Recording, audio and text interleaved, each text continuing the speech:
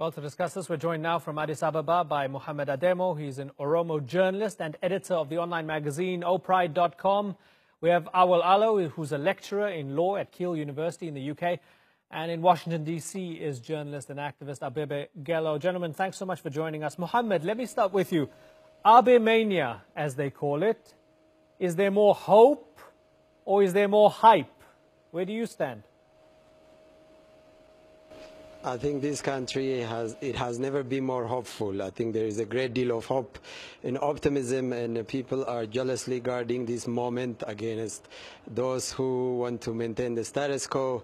I think Abe Mania is an understatement because the Prime Minister has ushered in reforms at a speed this country has never seen, from the release of prisoners to the review of some of the repressive laws, rapprochement with Eritrea. There's a laundry list of changes that he has introduced, and generally there's a feeling in this country that there is no more better qualified to lead this country through this transition.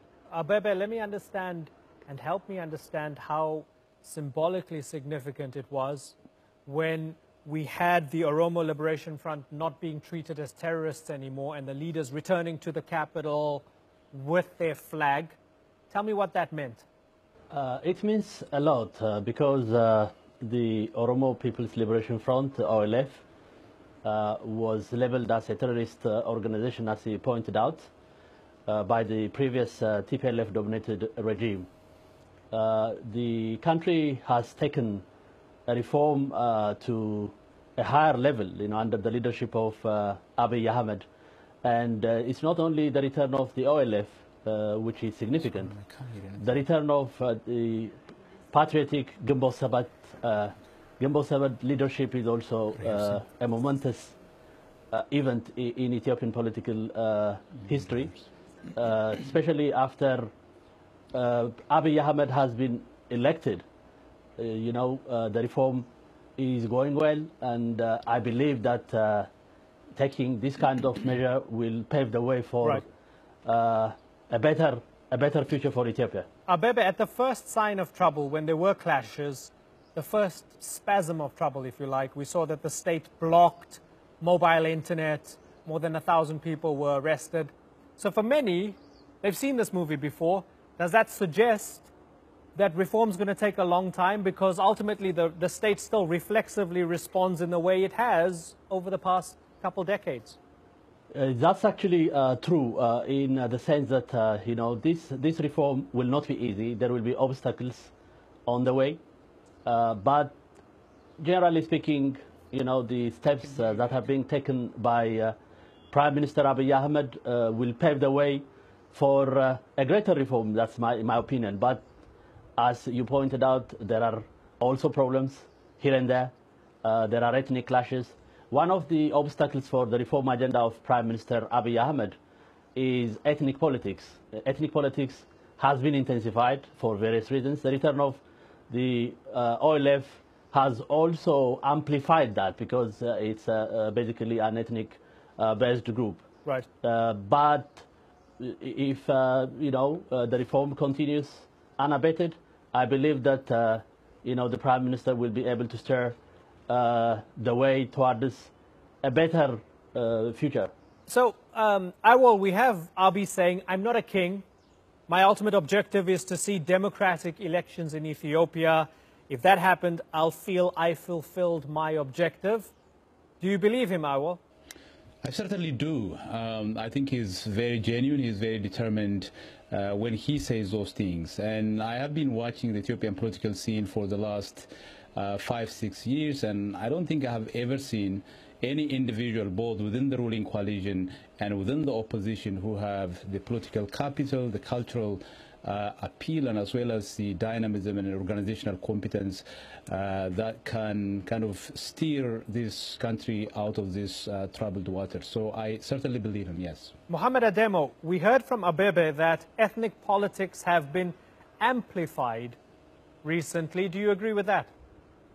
No, I don't. I think the return of Gimbo 7 in OLF means that there are groups that has divergent aspiration, divergent political persuasions coming to the country.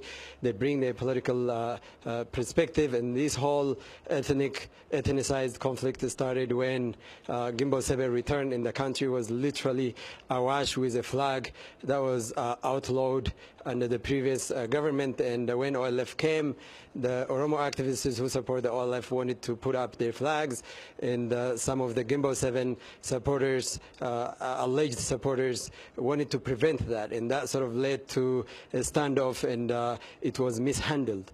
But I think this is a multinational federation, and ethnicity has always been around, and the country is organized along ethnic lines. It's not a perfect system, but I think it needs to be tested. This idea that the return of OLF somehow led to intensification of ethnic politics is, I think, a little bit inaccurate.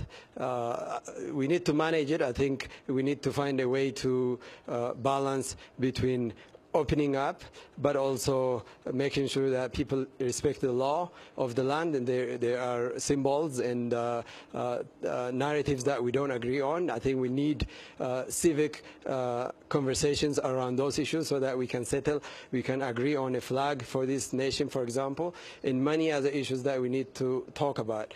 But I think the fear of ethnicity just shows that maybe a political predisposition of certain groups and certain individuals who see ethnicity as the boogeyman, whereas this is a country emerging from authoritarianism, and people feel free, and it's almost as if the frustrations and the anger, their aspirations has been bottled up, and now you open it up, and that is leading to instances of people taking the law onto their hands and being a bit territorial here and there.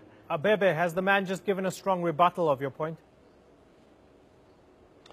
I don't think so, because ethnic politics has been a major problem in Ethiopia for the last 27 years.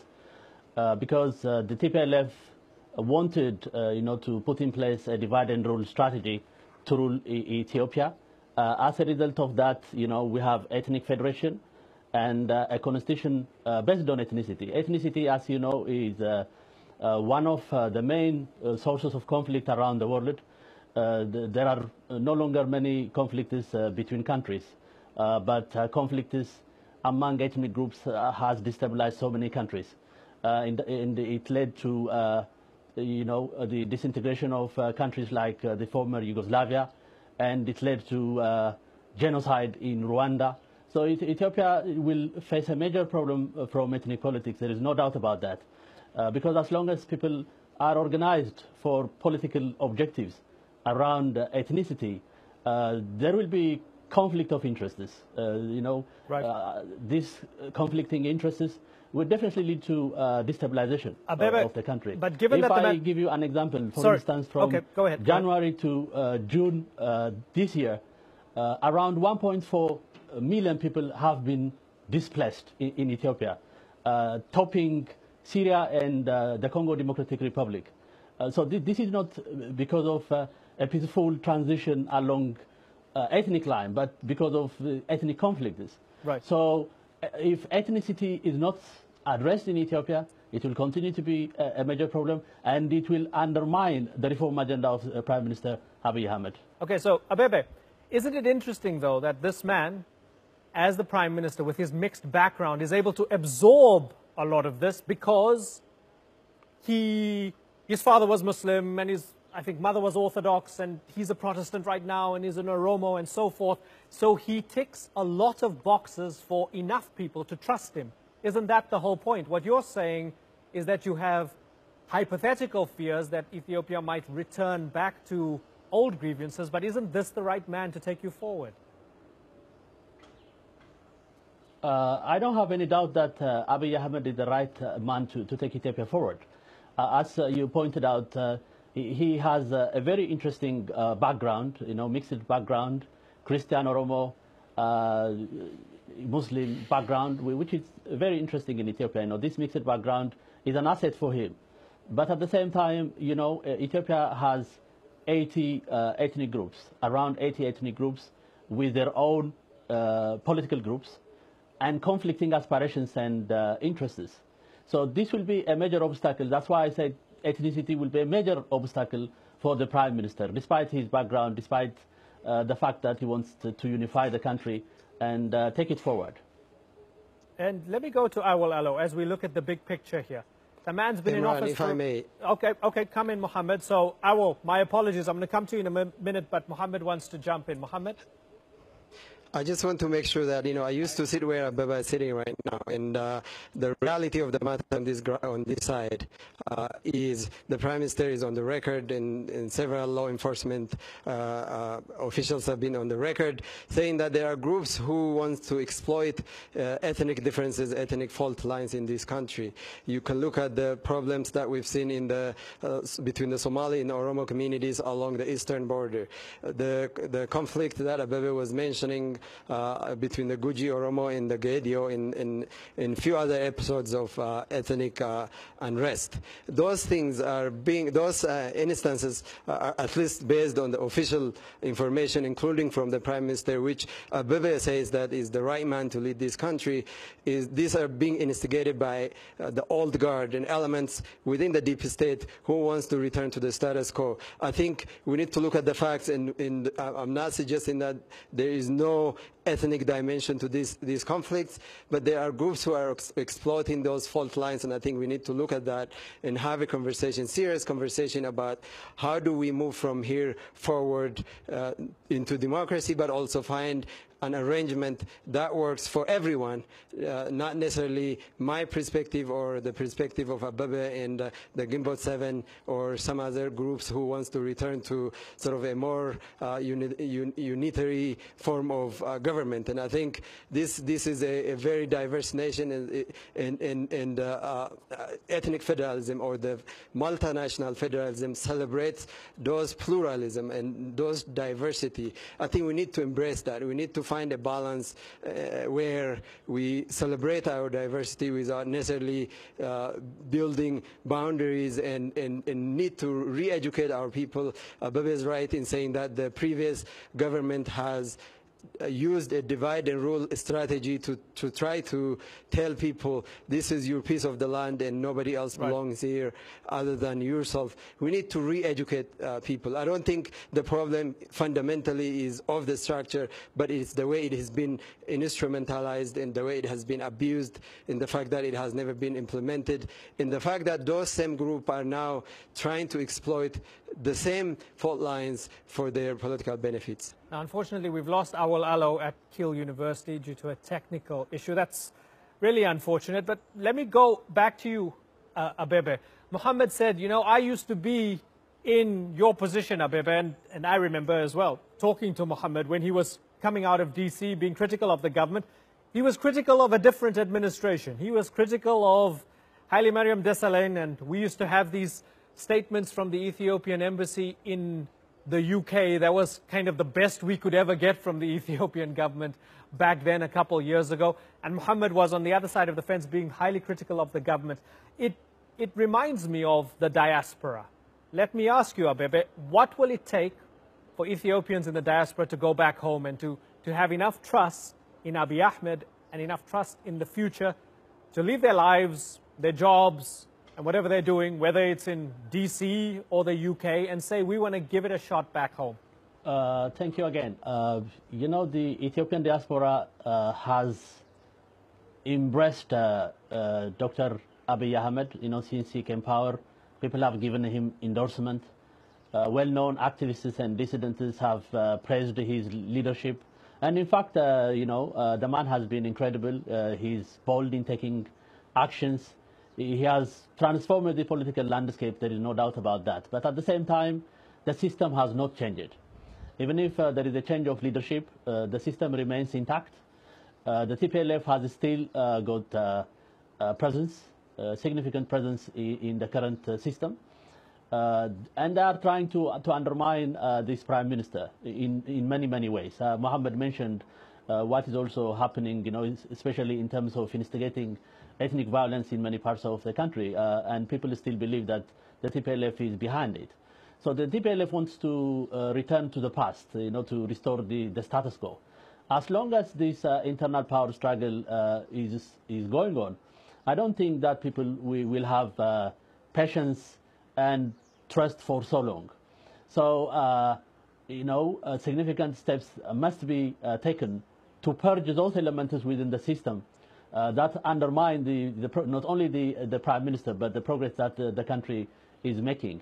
If the situation stabilizes, I'm sure so many people can return home and contribute their share, for the progress of the country, including myself. I have been in exile for the last 20 years, and I would like to return to my country. It's my country. I would like to contribute whatever I can for the transformation of Ethiopia, which has suffered a lot under succeeding regimes and tyrants. So it all depends on how this reform plays out in the near future. Okay, so Mohammed, Abebe wants to return home, but he's being cautious because he fears the deep state and he fears those who are trying to undo and unravel all the good work that Abiy has envisaged and has already done. Is that a fair point? Is the man being reasonable? No, I think anyone, including Abebe, is welcome to come here. And as you pointed out in the lead up to the question, I was very critical of the government, as critical of the government as Abebe have been, and I'm here. I feel free. I feel at home. I'm trying to do my best to support this administration. I'm trying to talk to people and try to bring about understanding between different groups and different communities. The media here lacks capacity. I'm working with different groups and trying to help professionalize the media, trying to bring people from abroad who are also interested in being part of this change.